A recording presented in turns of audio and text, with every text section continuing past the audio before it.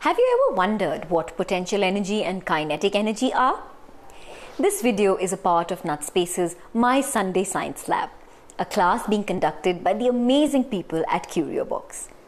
Do watch the video till the end to get a free downloadable PDF on how to make your own powerful ball bouncer. So let me tell you a story before I really get into the science. Once upon a time, in a forest, there lived a family of pigs. There was Mama Pig and her 3 sons. One day Mama Pig went to the 3 children and she said, "Piglets, you have now become big grown-up pigs, and it's time for you all to go out in the forest and build yourselves your own homes. So tomorrow I'm packing some food for you and you better leave on time." Now the pigs got very excited because going out into the forest meant adventure.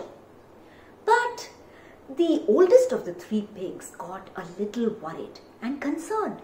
So in the evening he went to his mother and said, "Mama Pig, I'm very excited to go out into the forest, but I'm really concerned about my 2 younger brothers. You know how lazy they are." Then Mama Pig smiled and said, "That's all right. Your concern is understandable. But it's okay. I know that you are a very active pig. You are kinetic by nature. And your 2 brothers are very lazy and they don't like to move. But you know what? I think they have the potential to move. I know that when they see you moving, they'll definitely get encouraged to build themselves a house." The oldest pig smiled and said goodnight to his mummy. And the next day the 3 brothers set out in the forest. Now, the oldest pig was absolutely right, because the moment he got inside the forest, he started looking around for material to build a home. And he found strong bricks, cement, wood, iron bars, and all that is needed to build a nice, big, strong house. But his 2 younger brothers, all they did was sit around and eat the food that Mama Pig had packed. And by sitting around and just eating, the 2 pigs grew big, large paunches. And one day, Mama Pig came into the forest to see the progress of her 3 sons. And she was so pleased to see the eldest pig's lovely house, strong and beautiful. She was so proud of him. But when she saw her 2 sons, the 2 younger sons, just sitting there and not moving, she was truly disappointed. She went to them and she said, "I always knew that the big pig was a kinetic one in nature. He is the mover of the 3 of you, and I knew that he will do well.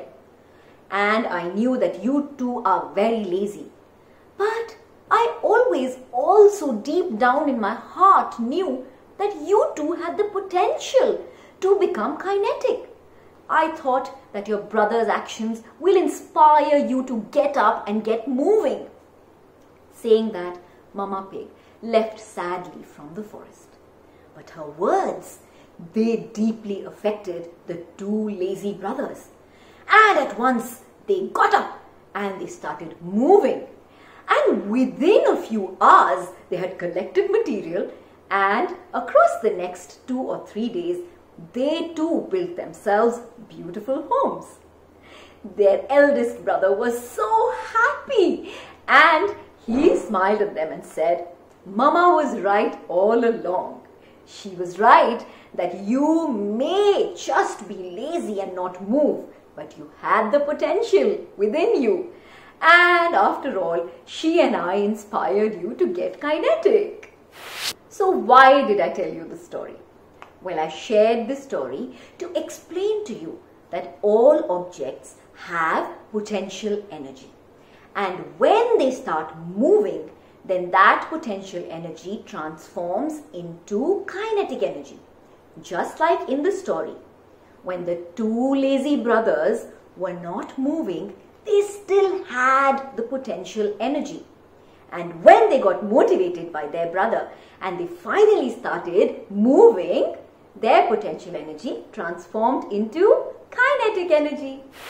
So, as you heard in the story, every object has a potential energy.